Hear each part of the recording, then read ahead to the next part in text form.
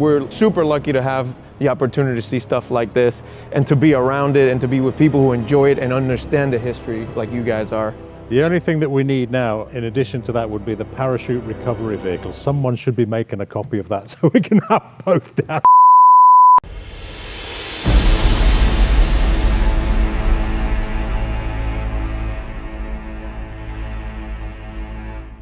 Hi guys, my name is Marcel and this is Steve Matchett, and today we have the privilege of sharing our 1966 Batmobile. I got to say, Marcel, thank you so very much for inviting me down to see this car, which for me, I know we're from different generations in terms of age. When I was growing up in England in the 1960s and 1970s, the Batmobile and the show Batman was the most iconic show. Unmissable, you had to see it, and the TV show itself with Adam West as Batman, Burt Ward as Robin, and the list of supporting characters, the wonderful villains, was just an intoxicating mix, but topped it all in every way, I would suggest, by the Batmobile itself, and this is a fabulous recreation of that. Tell us more about it. You know, back in the days, I hear about Autorama and how vehicles were debuted in auto shows, basically a trailer just showing the car off to different cities. This did the same thing. They did a tour during these days, and this would come to your city. When it did, every kid had to be there. A couple of the features that I remember from the TV show and how cool it was when we saw this in action was undoubtedly the Bat emergency turn lever in the middle, where the car would suddenly do a 180 degrees turn because the car was always going in the wrong direction. I've seen the footage and the parachute coming out with the frame. So, now, did you ever see the episodes where when the parachute would come out of the back to slow the car and turn the car around with the bat lever, right, they would then dispatch the parachute recovery vehicle so that the parachute wasn't just left as trash on the streets. There was the parachute recovery vehicle would go out and get the parachute and bring it back to the Batcave. You need all of that. So tell me a little bit about this car in terms of the reproduction of the Batmobile that we see.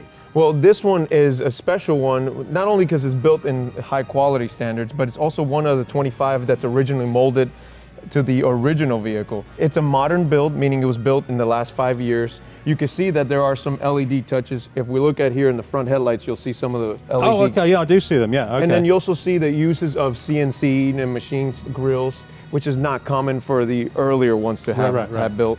You know, it features the beautiful orange/red stripe that the body line has, and it has these wonderful metal custom Bat logos, insignias, the same wheel they used on that vehicle, the same stance on this vehicle is following the suit to that. And they even have the Bat antenna.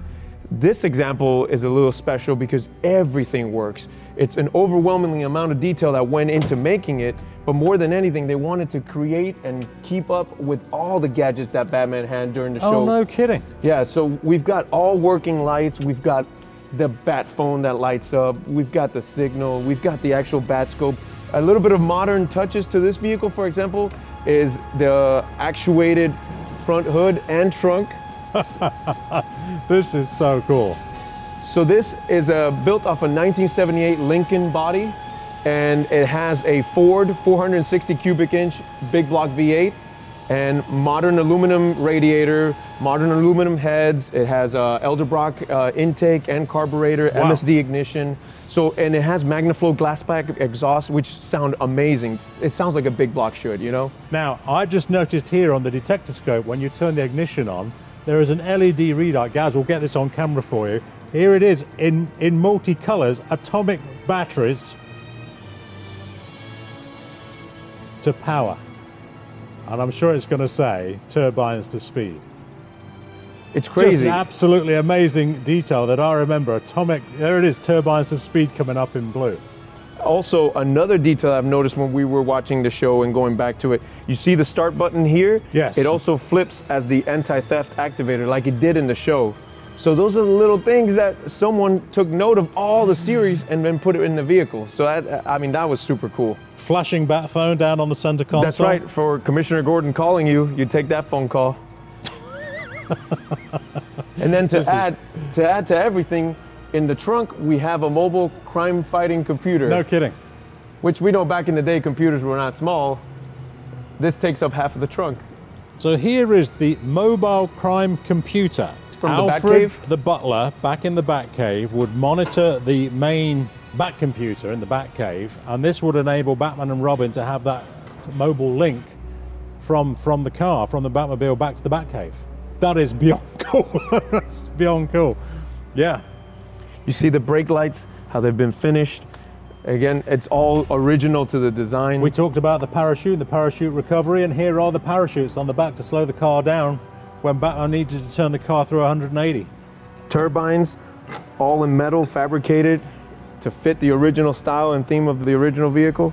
Now the car clearly is in tremendous condition. It's a fabulous example, and you guys want to make best use of it in terms of its potential for charity.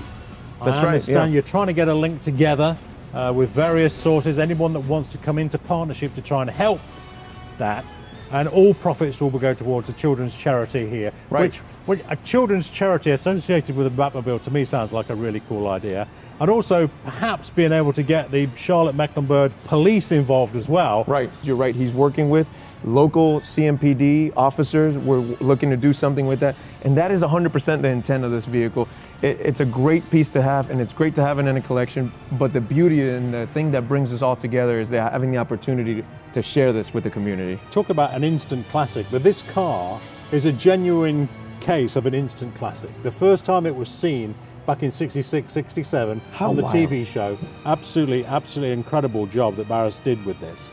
But I think to be able to use this design, which is still as cool today as it was back then, if not for guys of my age, probably even more cool now than it was back then, because you can appreciate everything about it. Not only is it built well, not only is it built with a lot of detail, it's one of the 25 that's originally molded to that design.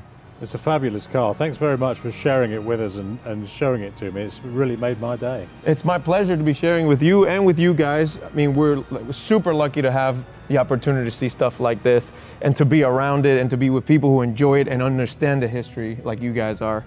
The only thing that we need now, in addition to that, would be the parachute recovery vehicle. Someone should be making a copy of that so we can have both down here. This is a fabulous car, and it's so evocative of my childhood growing up and seeing this, seeing it on the TV, the little model cars we used to have of it, and of course in comic book form as well. And it's such a wonderful example of that.